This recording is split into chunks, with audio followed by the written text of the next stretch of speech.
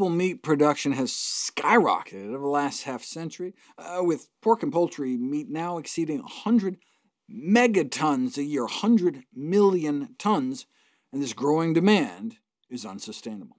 The reduction of animal products is arguably one of the most impactful ways in which individual consumers can alter their diets to positively impact individual and societal well-being. And there's a definitely growing interest in plant-based diets and meat reduction, but even just something like Meatless Mondays requires dietary change, and sadly, neither sustainability or health approaches are likely to work with those who love their meat. But swapping in plant-based meat substitutes may help kind of disrupt the negativity about reducing meat, but for hardcore meat eaters, it's gotta taste like it and look like it. It's interesting, the more people consume meat substitutes, the less likely they are to care that it has a similar taste, texture, appearance, or smell of meat. But to appeal to those who really need them, right, the meatier, the better. This has certainly been accomplished with the spate of new products on the market, with all studies agreeing that they're healthier for the planet, but what about healthier for us? Comparing labels of the burgers and looking at four of the worst components of the food supply, trans fats, saturated fats, sodium, and cholesterol, the plant-based burgers win hands down when it comes to trans fat and cholesterol. We all know trans fats is a serious potential risk factor for cardiovascular disease, cancer, and diabetes, but it's also been recently associated with symptoms of depression, lower testosterone in men, even just like 1% of calories, and dementia. Higher levels of trans fats in the blood is associated with up to a 50% higher risk of developing dementia, including Alzheimer's. Now that partially hydrogenated oils have been phased out of the food supply, the only major source of trans fats left will be from animal products. What's the tolerable upper daily intake level for trans fats?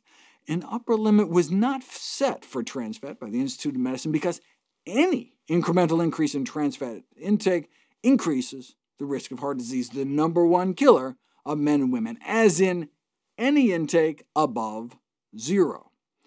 Because trans fatty acids are unavoidable in diets that contain meat or dairy, consuming 0 trans fat would require significant changes in patterns of dietary intake. One of the authors of the report from Harvard's Nutrition Department offered a memorable explanation for why the Institute of Medicine panel didn't cap it at 0.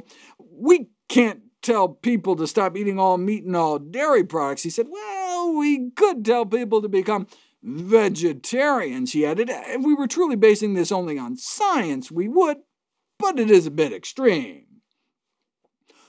Wouldn't want scientists to base anything on science now, would we? No.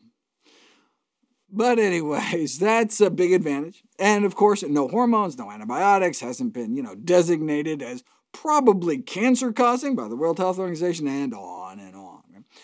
Now, I'm not happy with the added salt, which is about a quarter of the American Heart Association's 1,500 milligram daily upper sodium limit, or the saturated fat, thanks to added coconut oil, but these do seem to be outliers. In the largest study of the nutritional value of plant-based meats to date, saturated fat levels of similar products only average about 2 grams per serving, much better than the animal-based equivalents. Right? Sodium remains a problem throughout the sector, though, like nearly any other processed food out there.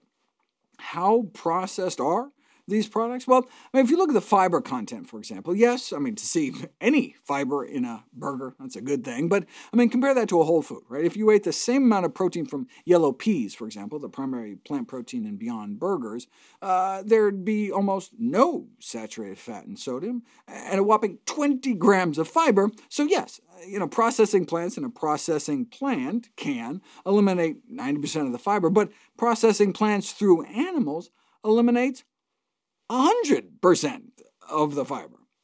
So of course, as the chair of Harvard's Nutrition Department put it, nutrition policies and dietary guidelines should continue to emphasize a diet rich in whole plant foods, such as nuts, seeds, and legumes, or pulses, which are rich in protein and many other nutrients, but require little industrial processing. But we shouldn't let the perfect be the enemy of the good. Not everyone can go all, kale and quinoa overnight. The choice on the Burger King menu isn't between this and this. right? But between this, and in that case, it's a no-brainer.